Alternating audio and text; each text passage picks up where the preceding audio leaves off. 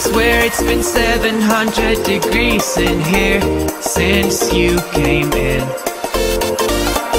I could swear that this room has been running out of air, and now it's starting to spin. You make me feel kinda bad, kinda good, kinda everything, yet it doesn't feel like it should. You make me feel kinda wrong, kinda right, kinda anything, and I would change it if I could.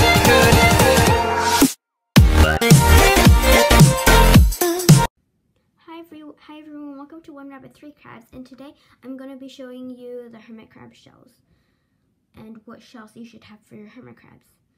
So I just washed these hermit crab shells, and I do that every month just to get, especially if they were in the tank. So let's get started with the good kinds of shells you want for your purple pincher hermit crabs.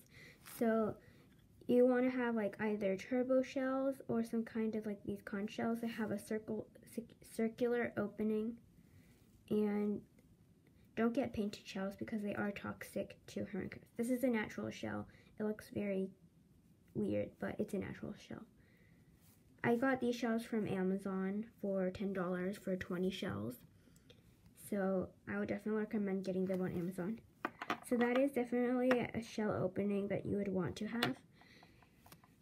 And now let's go into different kinds of good crab shells. So I do have these kinds of shells. This one's small, but you can have bigger ones of these. But so technically they have a D-shaped hole, and these are specifically for Ecuadorian crabs. So I do have two hermit crabs, Peachy and Rosie, that did pick up D-shaped shells, probably just because they like them, are always a bit bigger.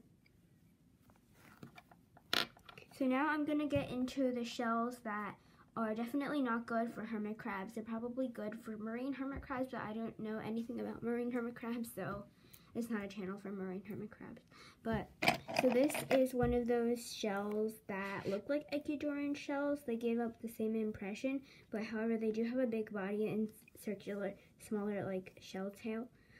So they do have a D shape, which gives you the impression that it is an Ecuadorian shell, but it is not, because this part is really big, whereas this part is more equivalent to the opening.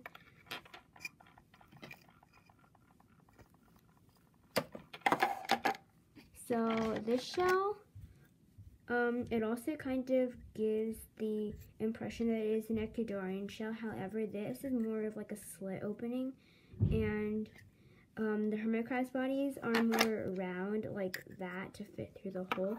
Like if they were to go through this and it was just about the right size, then their body would be kind of crushed by this area.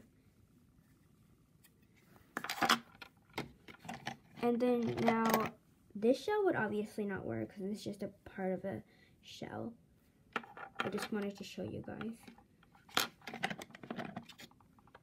This shell is really pretty, but it is obviously not for a hermit crab because it has a really noticeable slit opening, and no hermit crab would be long in the front of the body to be long enough to fit through that slit.